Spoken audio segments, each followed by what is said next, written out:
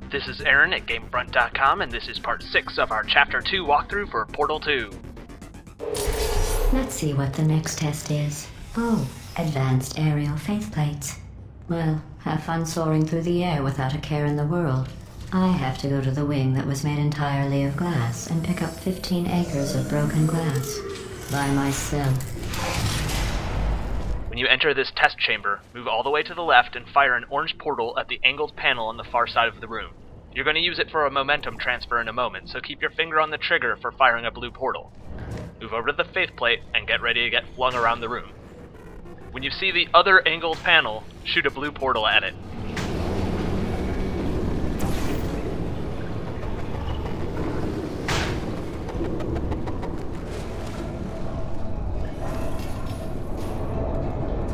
After you land, hit the switch. Eventually you'll get a cube. Oh, sorry. I'm still cleaning out the test chambers, so sometimes there's still trash in them, standing around, smelling and being useless.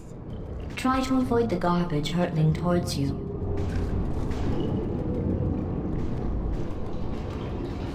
You don't have to test with the garbage. It's garbage. Press the button again.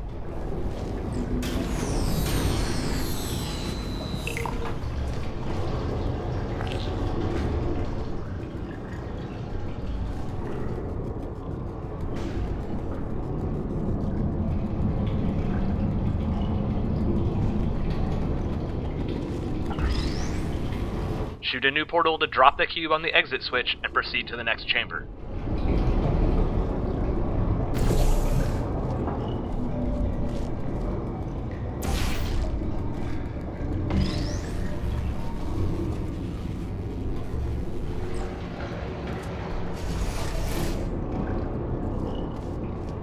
Remember before when I was talking about smelly garbage standing around being useless?